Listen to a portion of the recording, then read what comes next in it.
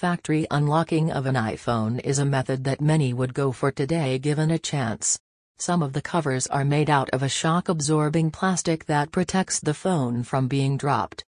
As much as there are other methods of unlocking the device, iPhone factory unlocking still is the ultimate technology today. Graphics brings you almost all the information you could want about Cartesian, polar, and parametrics graphs in an incredibly elegant interface. But the app is simple and powerful, and the fact that it automatically finds max, min, intercepts, and intersection points pretty much makes up for the lack of trace. Moreover, with a wide range of applications that an iPhone offers, people have become so dependent on their iPhones that they find it difficult to stay away from it for even an hour. As every repair store claims to offer the best and fastest service on new devices, it is not possible to go for just any store in your locality. Its drag and drop and point and click capabilities simplify and expedite the development cycle, shortening the production time from months to weeks.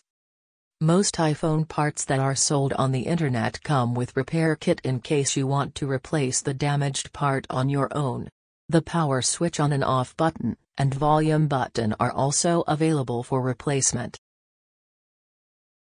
This pre-installed assembly is designed to make the installation process of replacing the USB dock port connector quick and simple. While all of you will agree with this statement, you may not be sure as to how to identify that proper software.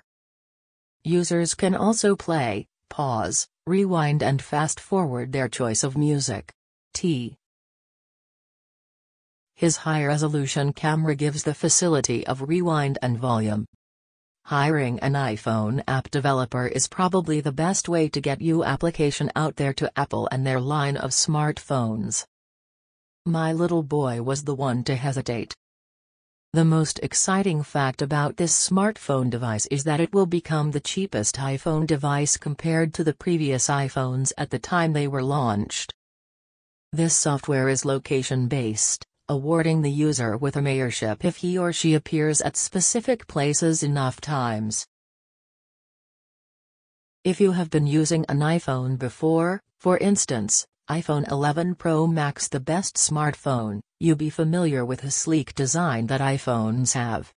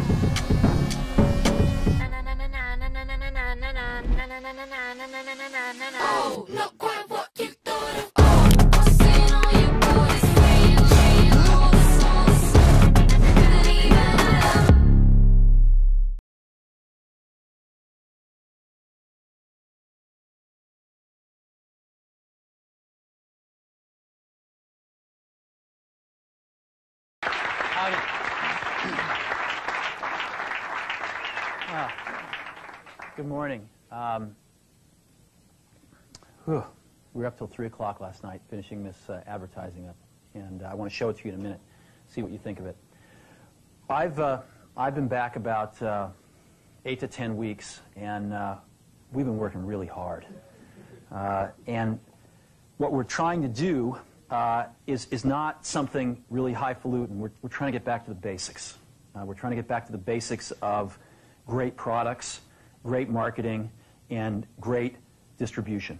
And I think that Apple has pockets of greatness, but in some ways has drifted away from doing the basics really well. So we started with the product line. We looked at the product roadmap going out for a few years, and we said a lot of this doesn't make sense. And it's way too much stuff, and there's not enough focus. And so we actually got rid of 70% of the stuff on the product roadmap. I mean, I couldn't even figure out the damn product line after a few weeks. I kept saying, well, what is this model? How does this fit? And I started talking to customers, and they couldn't figure it out either. And so you're going to see the product line get much simpler, and you're going to see the product line get much better. And there's some new stuff coming out that's incredibly nice. In addition, we've been able to focus a lot more on the 30% of the gems and add some new stuff in that is going to take us in some whole new directions. So we are incredibly excited about the products. And I think we're really thinking differently about the kinds of products we have to build. And the engineering team is incredibly excited. I mean, I came out of the meeting with people that had just gotten their projects canceled, and they were 3 feet off the ground with excitement because they finally understood where in the heck we were going, and they were really excited about the strategy. In the same way, we, I think, have not kept up with innovations in our distribution. Well, I'll give you an example. I'm sure it was talked about this morning, but we've got anywhere from 2 to 3 months of inventory in our manufacturing supplier pipeline and about an equal amount in our distribution channel pipeline. So we're having to make guesses 4, 5, 6 months in advance about what the customer wants. And we're not smart enough to do that. I don't think Einstein's smart enough to do that. So what we're going to do is get really simple and start taking inventory out of those pipelines so we can let the customer tell us what they want, and we can respond to it super fast. And you're going to see us be doing a lot of things like that. Today is just the first of many things we're going to be doing with you.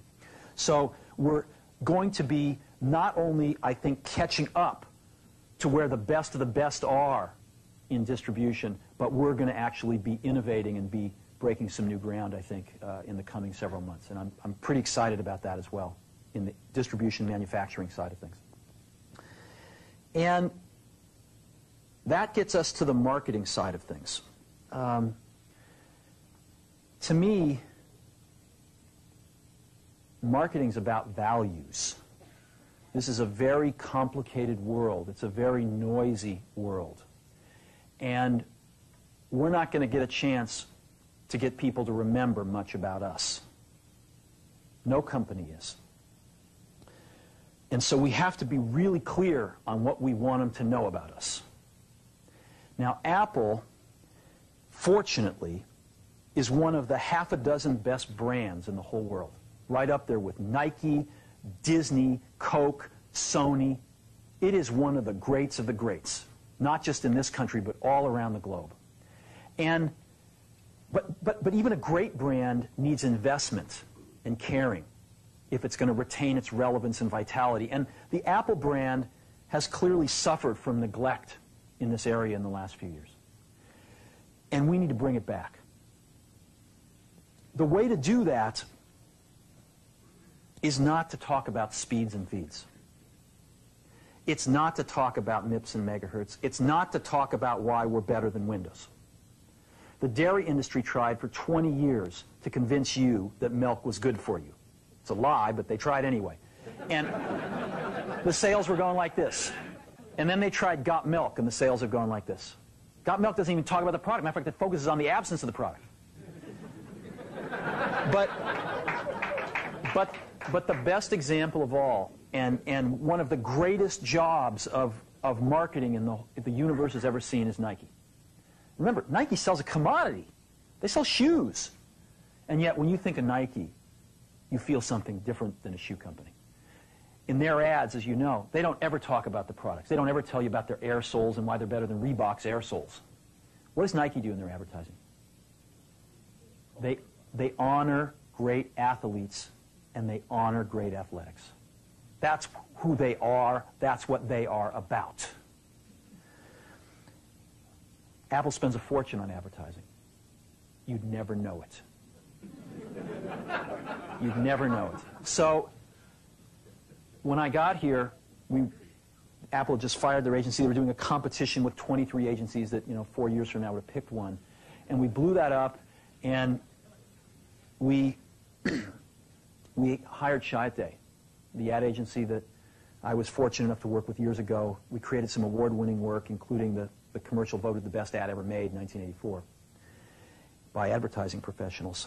And we started working about 8 weeks ago. And the question we asked was, our customers want to know who is Apple and what is it that we stand for? Where do we fit in this world? And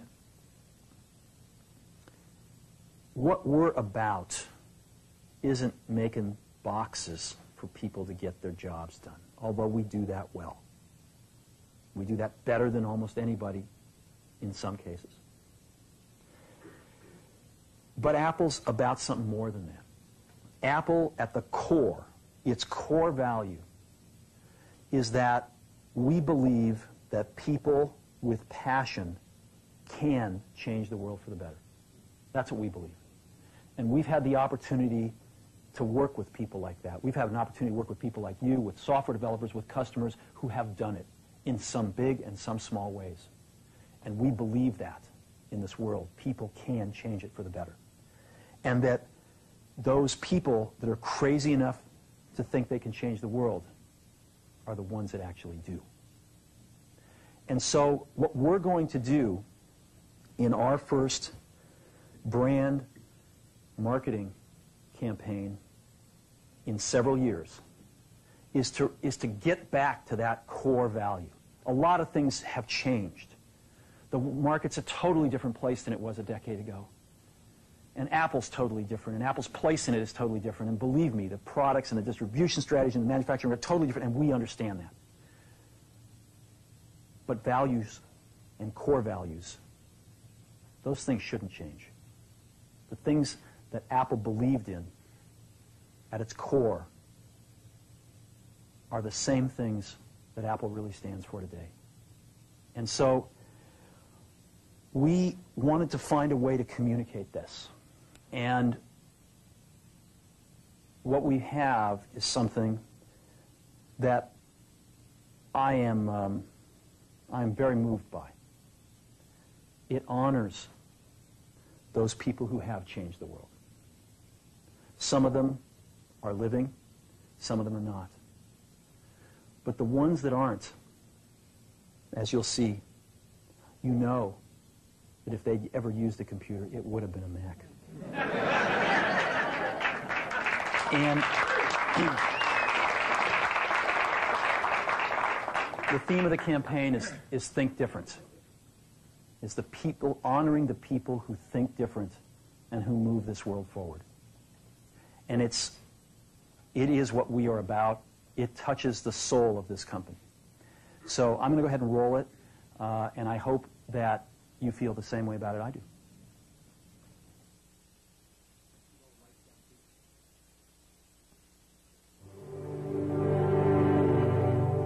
Here's to the crazy ones, the misfits, the rebels, the troublemakers, the round pegs in the square holes, the ones who see things differently. They're not fond of rules, and they have no respect for the status quo. You can quote them, disagree with them, glorify or vilify them. About the only thing you can't do is ignore them. Because they change things. They push the human race forward. And while some may see them as the crazy ones, we see genius. Because the people who are crazy enough to think they can change the world are the ones who do.